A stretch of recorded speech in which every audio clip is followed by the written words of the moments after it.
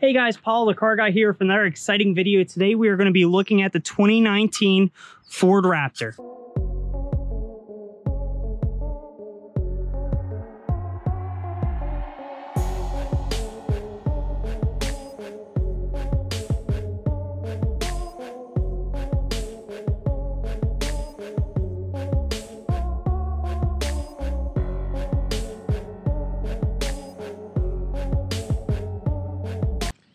All right, guys, let's get right into this review here.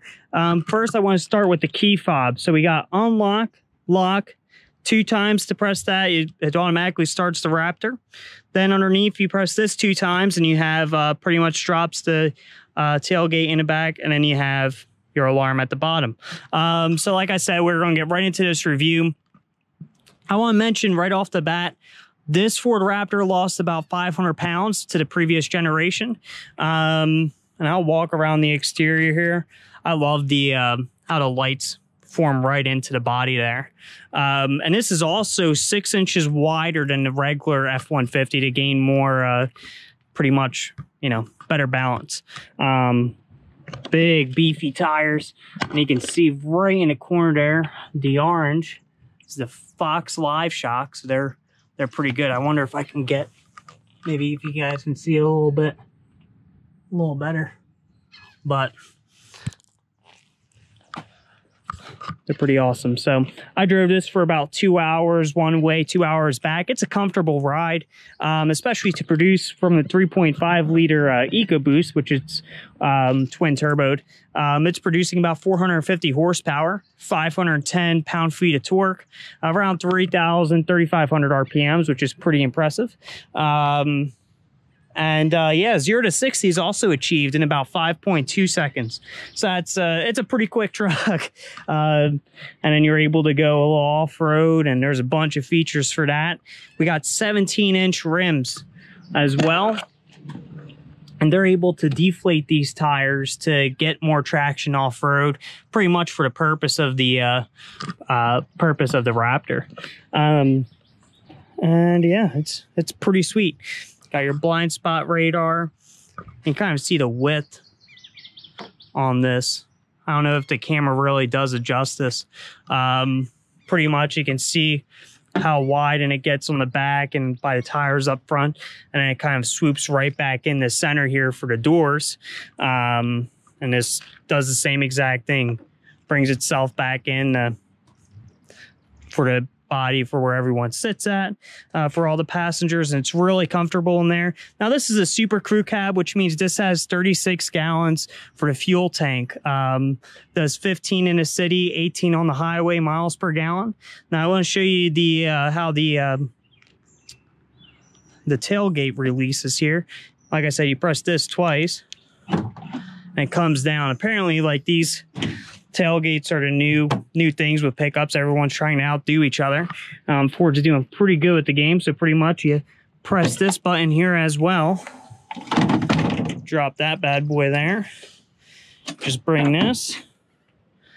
Boom. Now pretty much you have a step up into your pretty much your bed. Holding this foot down there. Holds my weight well. This can hold about 350 pounds.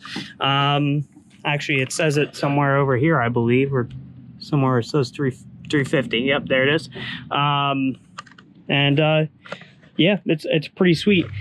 All right, guys, I love the exhaust note on this Raptor. It's pretty good. I know some of you guys that you know, pretty much drove heard a 6.2. Obviously, you know, that's in a good exhaust note as well. I think this is just right.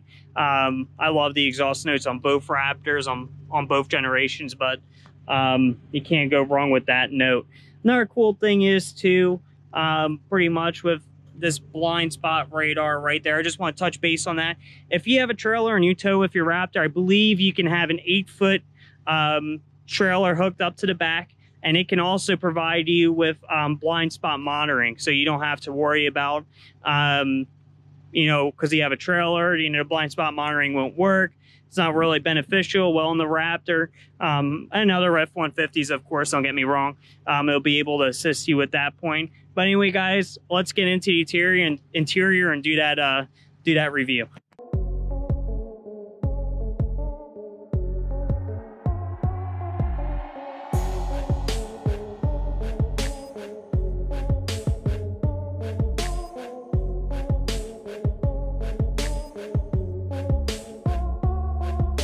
Okay guys, now I don't need my key really to get on the inside. I can just go underneath that on the door handle. It unlocks all 4 doors for me. All right, now we have the running boards here that say Raptor on the at the edge here. Now this is actual metal, like, you know, it'll hurt you a little if you hit hard enough. You got carbon fiber insert in the back here. Well, let's go in here and show the leg room in this super crew cab. This is awesome. So yeah, this is it, guys. You have has the blue accent package, so it's blue Alcantara and for the inserts on the seats. Now don't mind this. This is actually the rubber mats that go for this Raptor here. You have 2 heated seats. Got a 12-volt back here, 2 USB ports. I mean, you got the whole 9 yards here, really. You got a 3-prong outlet, 2 cup holders there. Let me pull this down. Get to relax your arm, and you can have 2 cups right here. This back.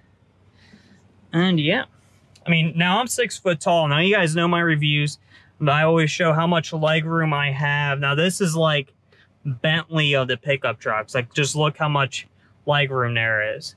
Yeah, I mean, I can even have my legs fully extended, and you know, that's where I'm at. I have my feet underneath over there, but they're almost fully stretched out. And you can see a nice bolstering on these seats here, made by Recaro. Now, another thing too, I was talking with a customer. Recaro seats can be tended. I don't know why they get the reputation. I haven't owned it, so I wouldn't know, but they get the reputation of sometimes being uncomfortable. But in the Raptor, I would say they're very comfortable, especially since I was in the vehicle for, you know, pretty much actually about 5 hours for the full trip. And let's get up front here. I'm gonna close the door so I can start this up. Obviously, push button, of course. It's gonna blow a lot of air, so let me do this.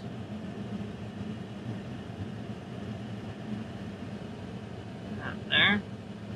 I'm gonna move the fan speed. It's about 4. That should be nice. I have the cool seat on right here, if you can see.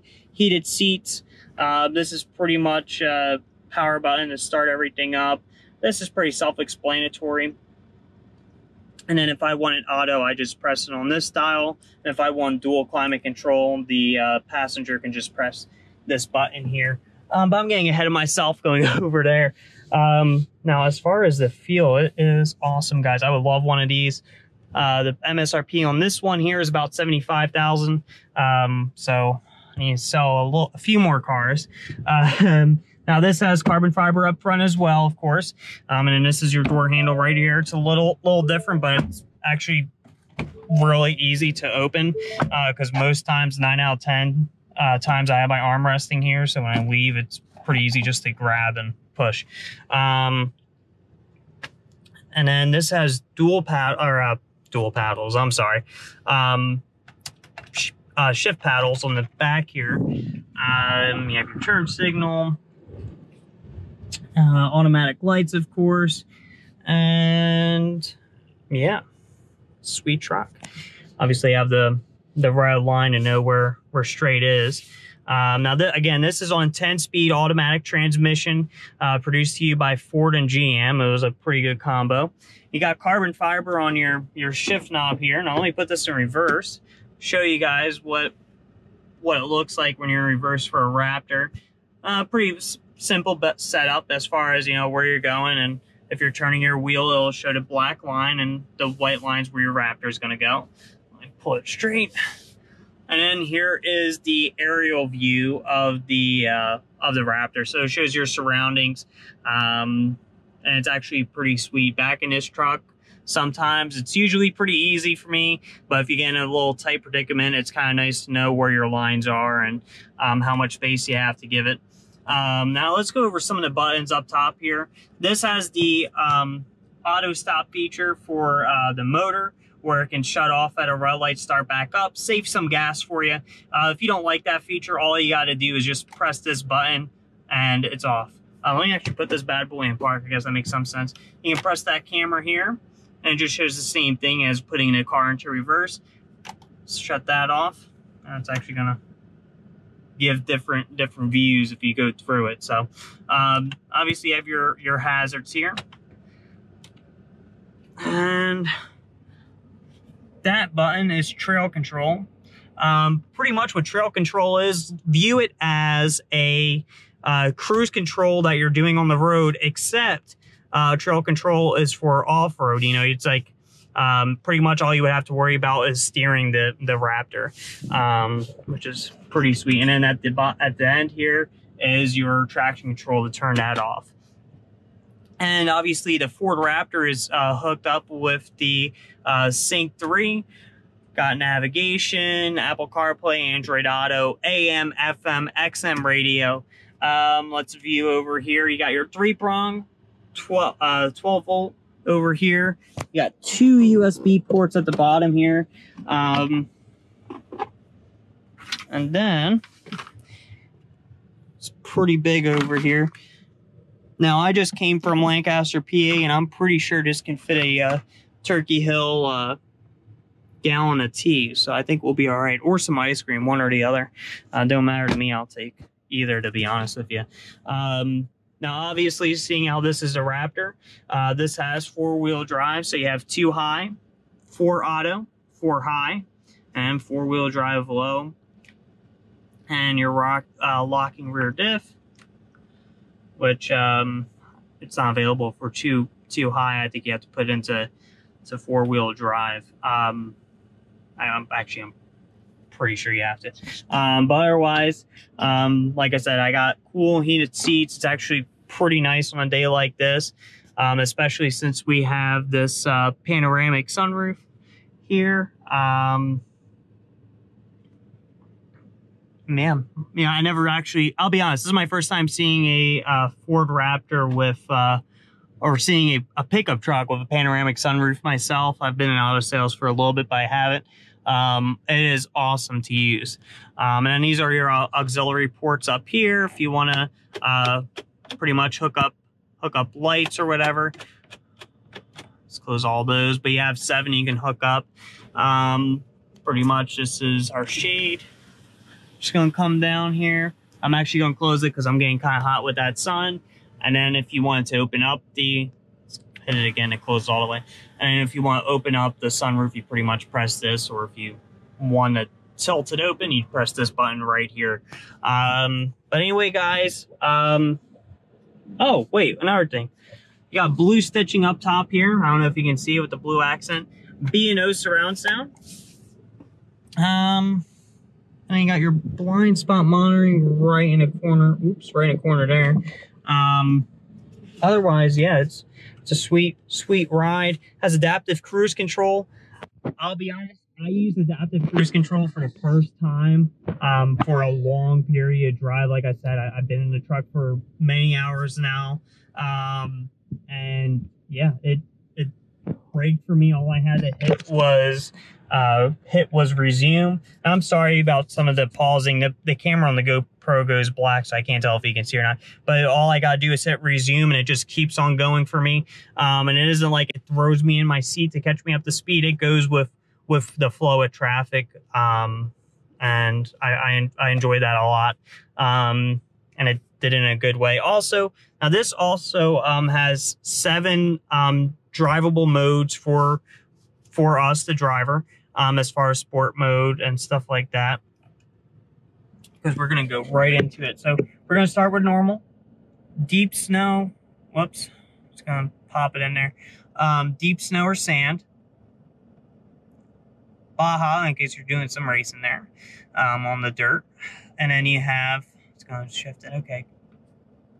Sorry about that. Rock crawl, slippery,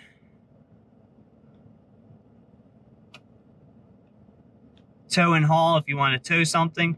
And then sport. And we're actually going to keep it on sport for a test drive. I was going to put it back in normal. But otherwise, guys, and then to fill up the tank for 36 gallons, in Delaware at least, they cost $112 just to give you a vantage point. And that was going pretty much 200 miles. It has a 384 mile TE.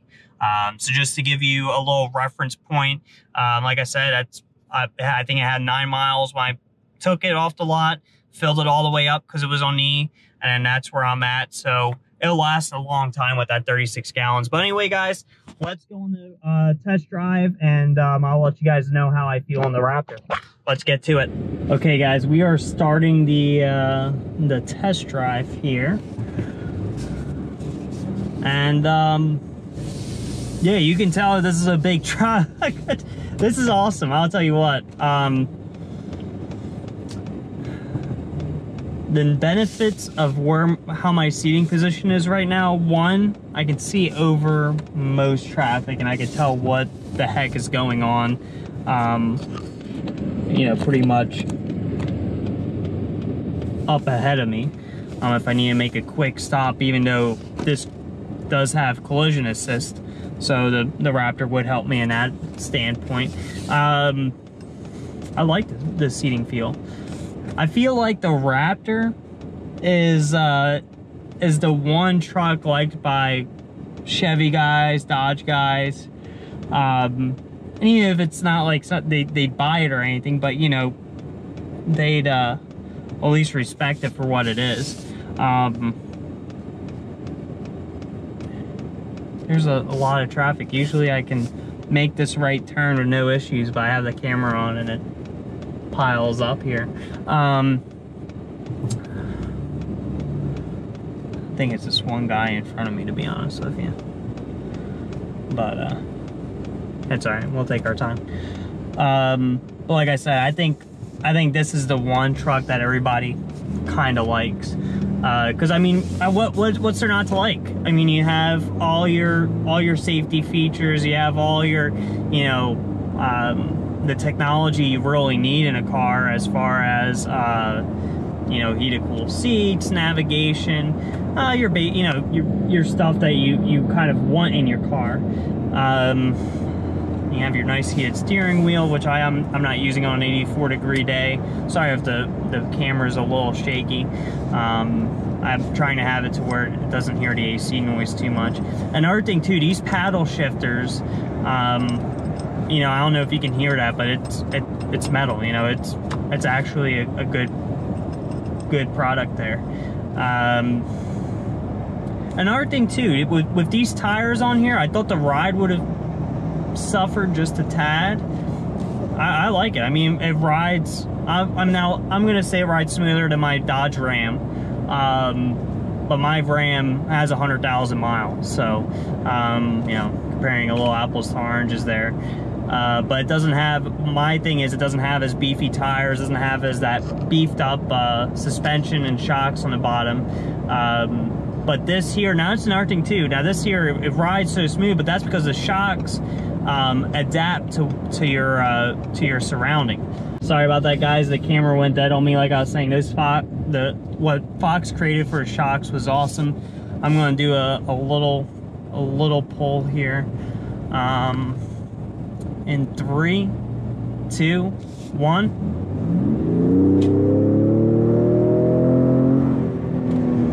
Yep, that goes. That really goes. Man, that is a shoot, that is cool, man. Okay. So pretty much, like I said, 0 to 60 in 5.2 seconds. And you can feel it. This big of a truck allow, you know, obviously, you know, the Ford, you know, Ford Mustang, Ford GT, all those are so quick. And, you know, you hear 5.2, some people don't think it's, you know, anything crazy, but you have to realize how big this truck is. To go that fast is mind-blowing. I mean, you know, I'm impressed. I like, I love that. I was pretty responsive too. Actually, I said 3, 2, 1, and I stalled by even hitting the brake or the gas. I didn't even hit it right away, but damn. I'm gonna give it a little more gas here again. 3, 2, 1.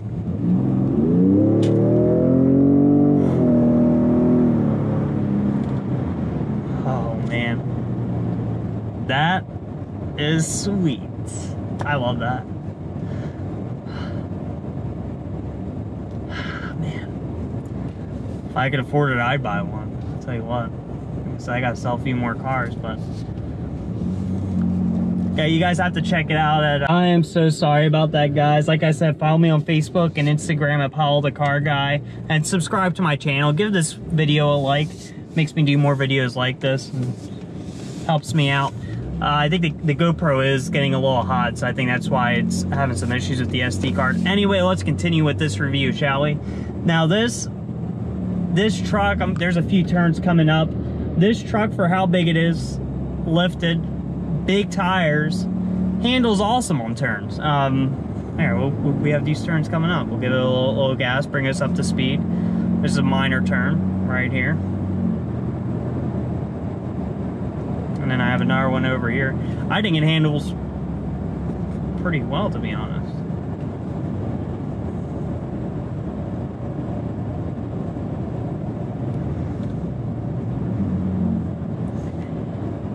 And it handles well. Another thing too, the one thing I do enjoy about the Raptor, not only is it fast, it's sporty, but it's also useful. Alrighty guys, sorry about that. The SD card died once again.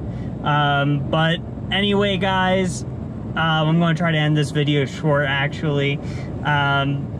This truck handles well, very versatile. You can pull your buddy out of a ditch that ended up thinking he can go off-roading like you, but use the Nissan Sentra. You can tow stuff. You could put stuff in the back of your bed. You could put 5 people comfortably in a big truck that's lifted, big tires, could go 0 to 60 in 5.2 seconds, 450 horsepower at your disposal. I think it's worth it. For what's out there in the market, this is pretty sick. Anyway guys, hopefully you enjoyed that little video. Please give me a big thumbs up, subscribe. That helps the channel out a lot. Follow me on Facebook, Instagram, and don't forget YouTube. All at Paolo the Car Guy. Anyway, guys, have a great day. Until next video, see ya.